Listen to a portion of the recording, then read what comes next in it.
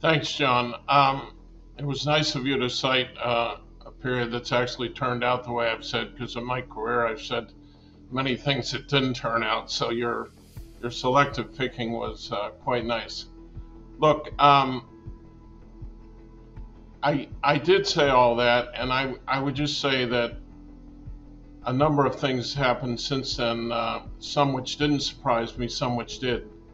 Um, the inflation was actually a little higher than I thought it would be, although I thought it was going to be above 6%, which at this time seemed quite radical. Um, B, the bubble has really burst with a vengeance, a lot more than you can see in the S&P. A lot of very good companies have been derated 60, 70% without a whole lot of change in fundamentals. So valuations have improved relative they were. And then C, I'd say the biggest surprise since I talked last spring was how slow the Fed was to recognize the problem.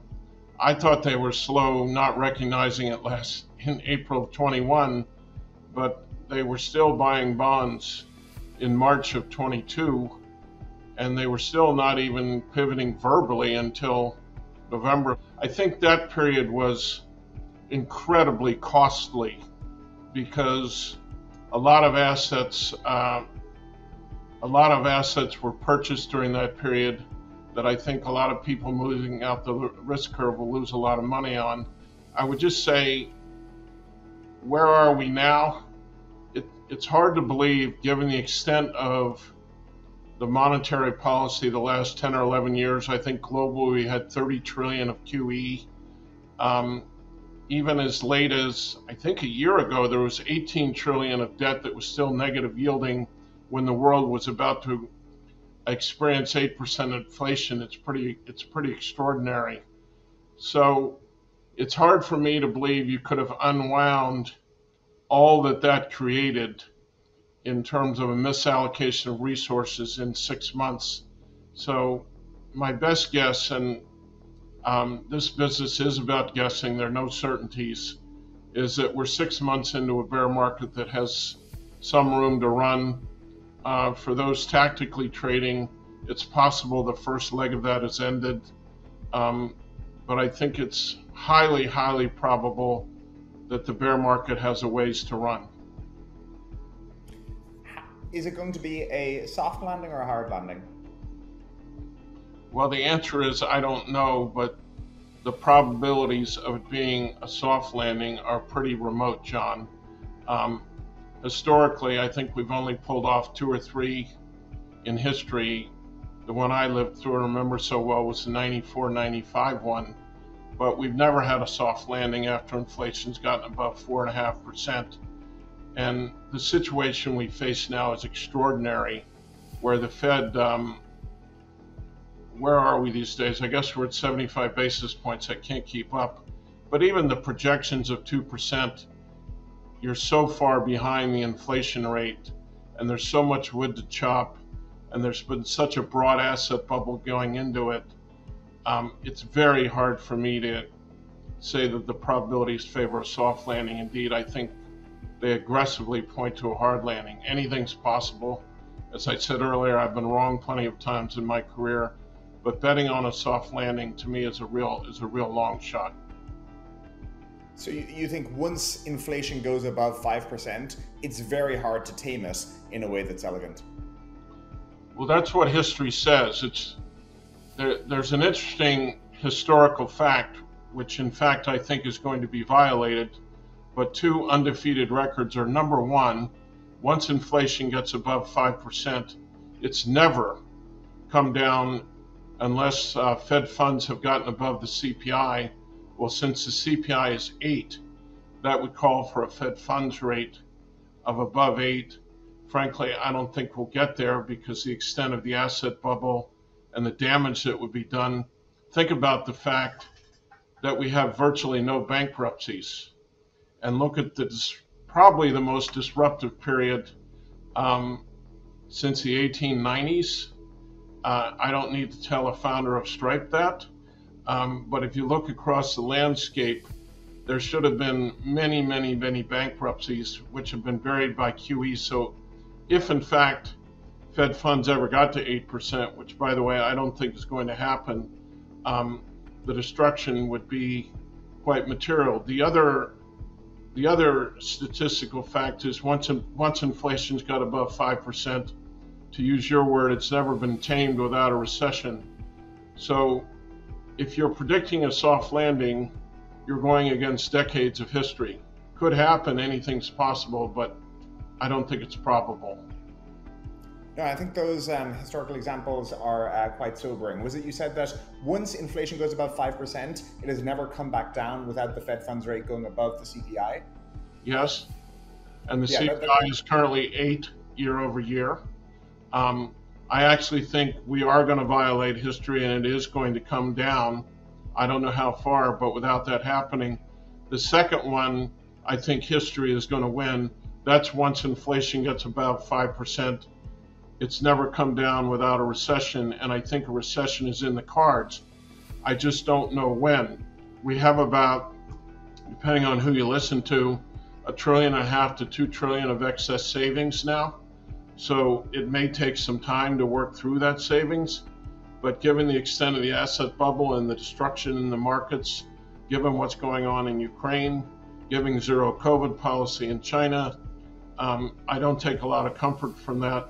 So I assume, and I pretty strongly assume, we're going to have a recession sometime in 23. I just don't know whether it's going to be in the early part or the later part. And again, it's a guess, it's not a fact. As we talk about what's going on in the market, in the economy and not the market, one thing I find really interesting about your style is people like to trot out the phrase, the stock market is not the economy, but you have been on the record a number of times talking about how you use the stock market as a signal for what's going on in the market, in the economy. And so, you have this distributed team. If you look at all the, stock analysts out there covering all these different stocks and all these different sectors, they're kind of like the, engineer in the cockpit of the train. And, when the, dial starts flashing and, it's a sign that you can investigate more. So I'd love you to talk about this approach where you are using movements in stock prices to decide or to know that, something's going on there. Maybe I should go investigate.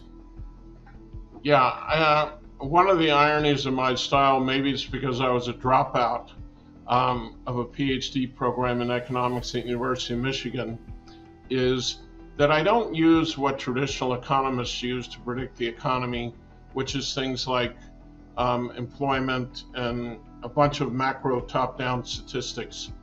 In fact, I started my career as a bank and a chemical analyst, and over time I learned that the inside of the stock market had a very, very prescient message about future economic activity.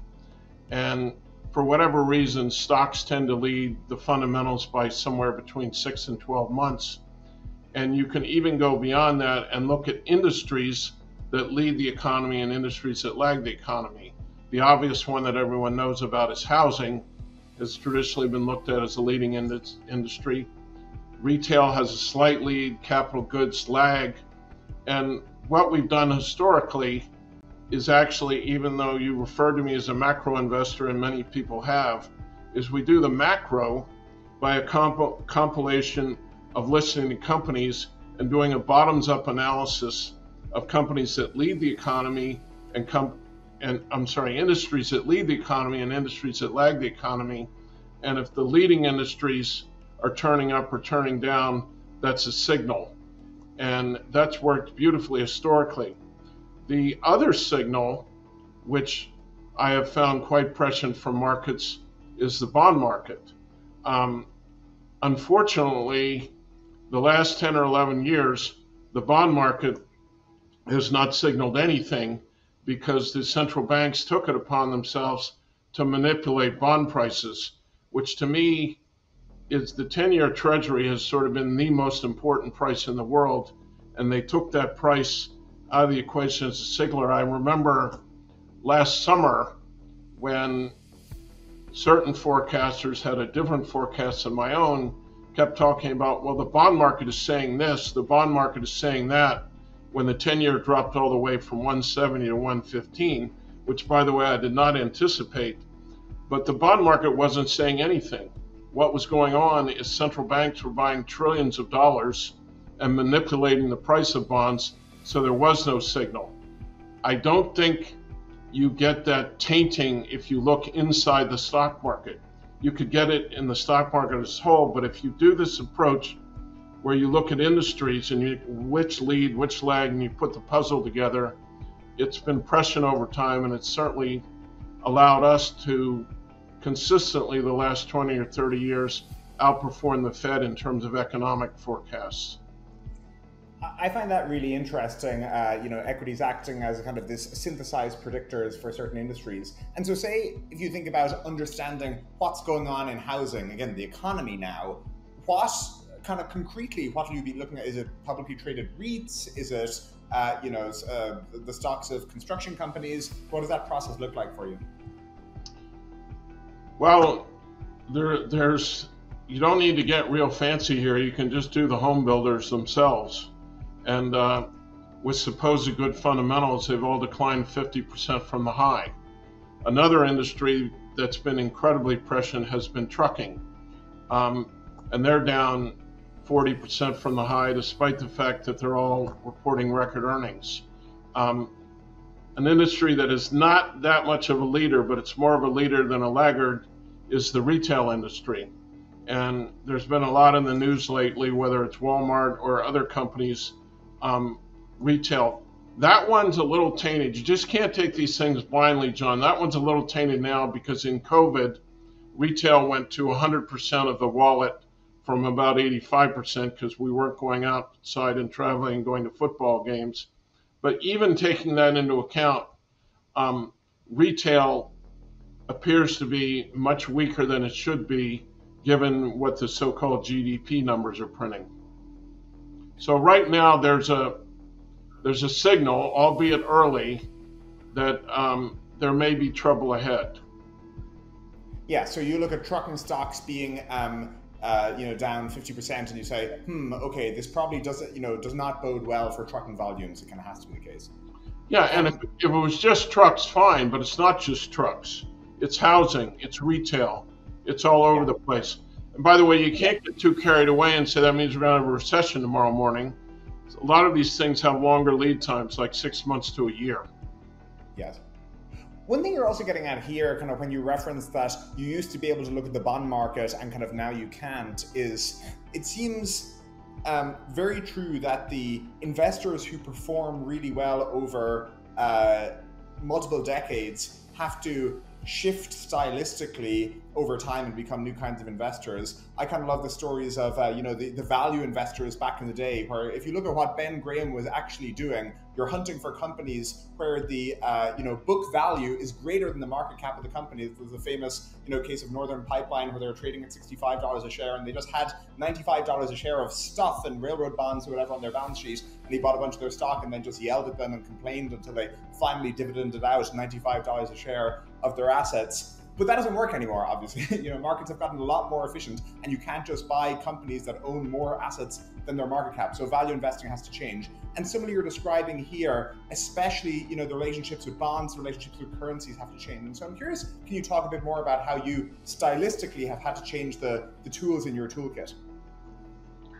That's really an excellent question, and it's right on point, because when I got in the business, you could almost guarantee if a company reported lousy earnings, opened down that day and closed up big, that stock market was going to be higher 6 months from then, and vice versa. You could almost always guarantee if the economy looked great and bonds were rallying, that meant the economy was not going to look so great. We used to call it price action versus news. And it used to be an incredible indicator of security prices, partly because of the efficiency, partly because I think the growth of hedge funds, we all learned these rules, and partly because of central bank manipulation. Price versus news is a very weakened tool versus 20 years ago.